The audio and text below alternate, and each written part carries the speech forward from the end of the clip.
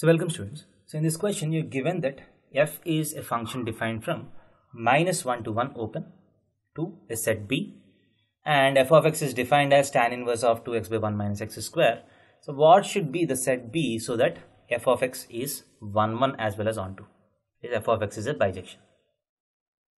So first, if you analyze the domain of this function, so if x is in between -1 and +1, from inverse trigonometric concepts, you can see that f of x is equal to, so this is a formula for 2 tan inverse x, right?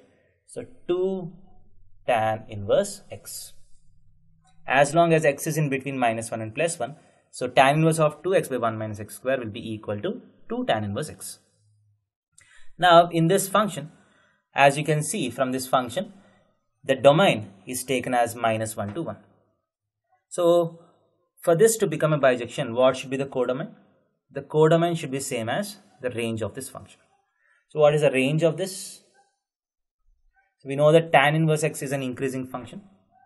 So as x goes from -1 to +1, tan inverse x goes from -π/4 to +π/4, and 2 tan inverse x goes from -π/2 to +π/2. So 2 tan inverse of x goes from -π/2 to +π/2. So this -π/2 to π/2 is the range of f of x. So for this function to become a bijective function, a range should be same as codomain.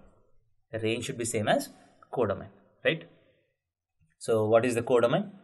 So the codomain, which is B, have to be same as -π/2 to π/2. So option A is the right answer.